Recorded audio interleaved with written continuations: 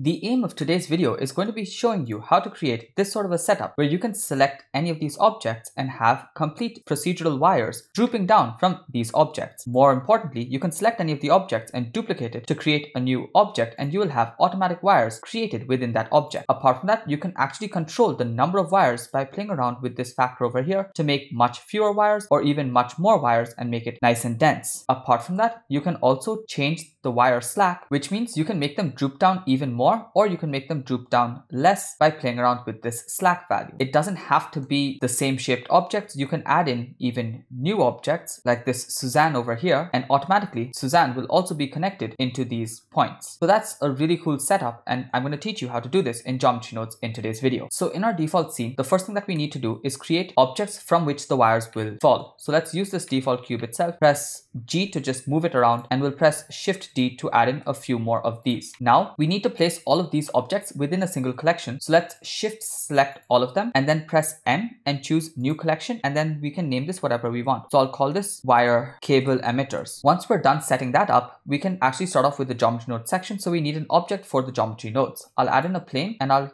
bring my cursor to the junction of these two windows, click and drag to create a new window, after which I'll change it to the geometry node editor. Then I'll press this plus button to add in a new geometry node tree, and I'll zoom in and start working with it. Now the first thing that we need are the objects that are present in the collection. So we can take this collection and just drag and drop it into this particular geometry node tree. But apart from doing that, maybe you might want to set this up such that you can choose whichever collection you want. So I'll just remove this from here, and instead I'll take this and plug it into the group input. That way, if we actually go to the geometry node modifier, you can select the collection from here and you can change the collection whenever you please. So let's choose the cable emitters collection. Now, if I change these cubes around at any point of time, I want the updated position to be taken into consideration. So I'll choose relative in the object info. Apart from that, I'll also choose separate children so that each child is considered as a separate mesh. However, the instances over here are still going to be singular instances itself, as in the entire cube will act as one single object. So if we were to press Shift A and search for a distribute points on faces node, we would get points present on the faces, which you can see by plugging the points into the geometry. But the problem is that these points are not real geometry. So if we were to use a domain size and then find out the point count by using this point cloud and then just keeping this in here, you can see that the number of instances is coming out as 3. So even if we take this point count and use it for something, so let's say we just add in some points by searching for points and using this as the count, and we plug this in, you'll see that this says that the number is 0. Because even though this is points, we don't have a point cloud coming out from it. So instead of that, we have to press Shift A and search for a realize instances node and plug that in right here. So now when we actually take a look at the points, we have 720 points, and even the point count is 720, which means we have 720 points present right at the center over there. So now we don't want 720 points. We essentially want lines that will be connected between these points. So if between 2 points we need one single line, the number of lines should be half the number of points. Since we're going to convert these points into lines, we're going to have to half this number. So we'll press Shift A, search for a math node, plug that in right here, and change this to divide and divide it by a value of 2. So hopefully we're able to keep up with the train that's going on. We're taking in a collection, which is a bunch of geometries, and then we're going to realize the instances so that we can distribute a bunch of points on each of these faces, and the points are real. Now we can find out the number of points that have been distributed on these faces, and we can divide that by 2 and create that many number of points that are present in the center. Now on these points, we'll instance lines by pressing Shift A and searching for an instance on points node and plugging a curve line into the instances. Now we can take this, plug that in right there, and we should have the exact number of lines present right in the center over there as we require. Now we need to take the front part of each of these lines and place them on random points that were distributed on the faces, and then we have to take the ends of each of these curves and match them up with other points as well. Now we can do that in a very clever way. What we'll do is we'll sample the position for each of these points. So we'll press Shift A and search for a sample index node. We'll plug that in here, and of course we'll keep this train connected, and we're going to keep this from float to vector because we want to sample the position.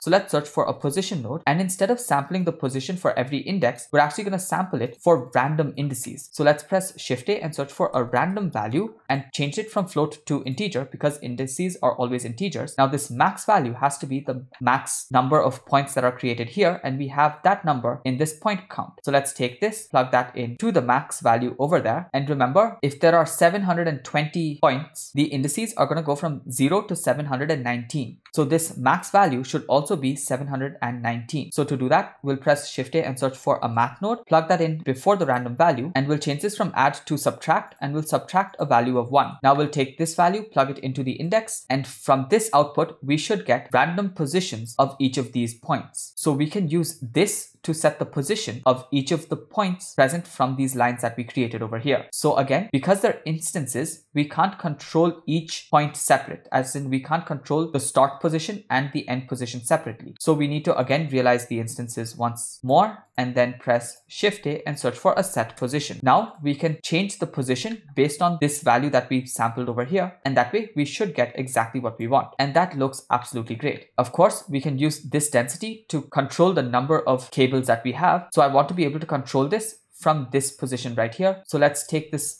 density and plug that into the group input. Now I don't want to just call it density, I want to call it cable density. So I can go to the group tab on this side and I can choose density and rename this to cable density. Now that we have the cables set up, we can see that if we were to take any of these cubes and press Shift D, new cables are formed automatically. Apart from that, as long as we are within this particular collection, we can add in any other shape as well. So we can press Shift A and add in, just as I showed you, maybe a Suzanne, or in this case, I'll use a UV sphere. If we were to take it and move it into the cable emitters collection, automatically new cables will be formed to that particular object. Now this looks great, but there's much more that we need to do. So back in our geometry node for these cables, we have to start adding in some slack, because right now these are straight lines that are being connected. So to convert these into nice drooping cables, we're going to use another set position, but we have to set the position for multiple points within this particular line. But right now the line does not have multiple points. It has one over here and one over there. So we can't give it a nice curve. So we need to resample before we set the position. So let's press Shift A and search for a resample curve node, plug that in after the set position. And I want the shorter curves to have lesser points and the longer curves to have more points. So instead of count, I'll change it to length, and I'll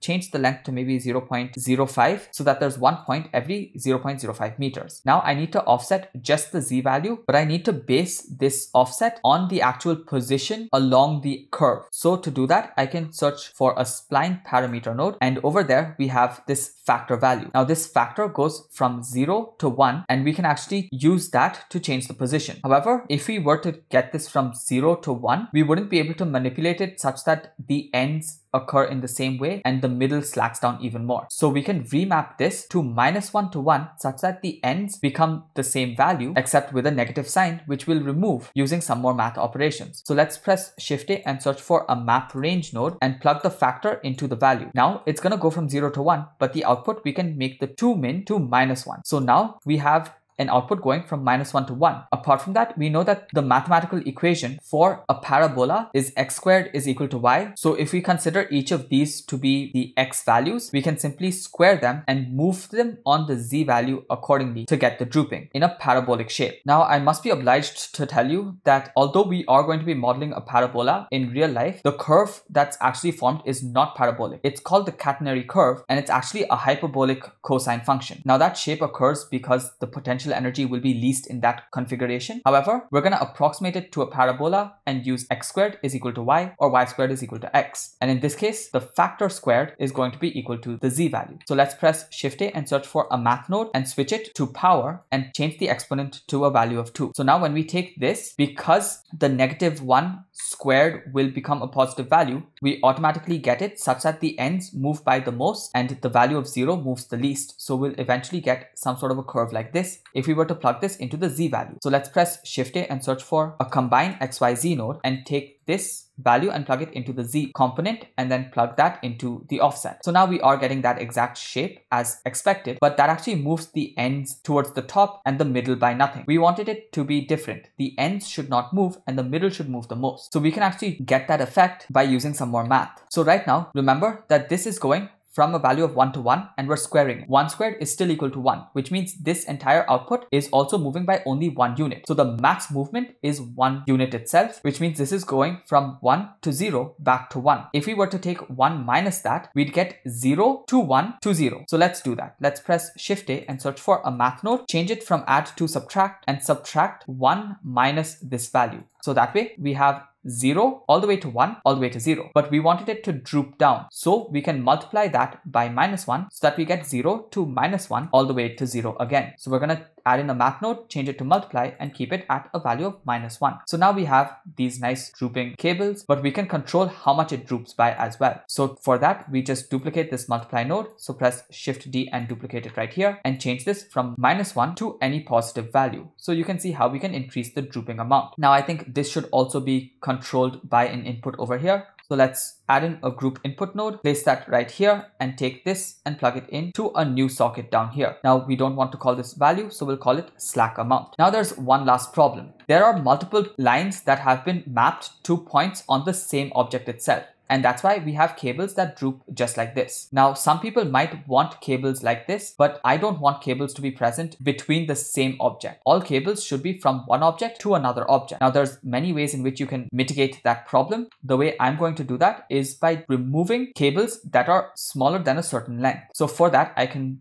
shift this to the side, press Shift A and search for a delete geometry, and I'm going to place it right here. But I don't want to delete points, I want to delete splines. So I'll change this to spline. Then I want to select only splines that have less length. So I'm going to search for another spline length node, and the length I'm going to have to compare with a certain value. So I'll search for a compare node and I'll take the length and say if the length is less than, let's say 10 meters, then it should be deleted. So let's take this result, plug it into the selection, and now you can see we still have many of these curves. So let's start increasing this length, and you can see that it slowly gets removed. So I want this to also be controlled by an input, because if we were to start increasing the slack amount, these do come in again. So we have to start increasing this length once again to remove them. So that has to be controlled by another input parameter. So let's take this group input, and since there's nothing in between, let's just plug this into the group input right there and call this min distance. And now you have control over that as well. That's actually all there is for the base setup. The next thing that we can do is actually convert this to a real mesh. So let's search for a curve to mesh node, plug that in right here. For the profile curve, I'll use another curve circle itself. I'll take this curve, plug it into the profile curve, and I'll reduce the radius to maybe 0.1. But again, I want this to be controlled from right here. So I'll take this, plug it into the group input right there, and I'll call this cable radius. Finally, you could have the resolution as another input parameter, but I'll just consider a resolution of 12 to be good for any scenario. And that's actually all there is for this effect. You have all the controls present right here, and you can move these around and you can duplicate them to create newer versions that all get automatically connected. If the two are present too close, we won't have any between them, but as soon as you move them away, you'll have new cables formed between them as well. For most scenarios, we will have to mention some sort of material. So let's add in a set material node, plug that in right here. And for the material, we'll use that as another group input so that it can be controlled without having to enter into the geometry node tree. So plug that in right there, and we'll leave it as cable material or material. It doesn't make too much of a difference. So with that, you can rename this to cable generator, and you can go ahead and mark this as an asset. So hopefully this was a useful one, and you can have a lot of fun playing around with this and creating sci-fi environments really quickly without having to do any amount of work. It looks the best when it's off in the background, and the best part about this is that no matter how long you make it, the cables do remain. If you want to control another parameter such that longer cables are also deleted, you can always add that in by using another delete geometry and checking if the length is greater than a certain value. So there are a lot of tiny changes that you can make just like that, but I'm going to leave all of that up to you and your requirements. So have fun playing around with this, and until my next video comes out tomorrow, thank you so much for watching. Keep creating, and don't forget to stay creative.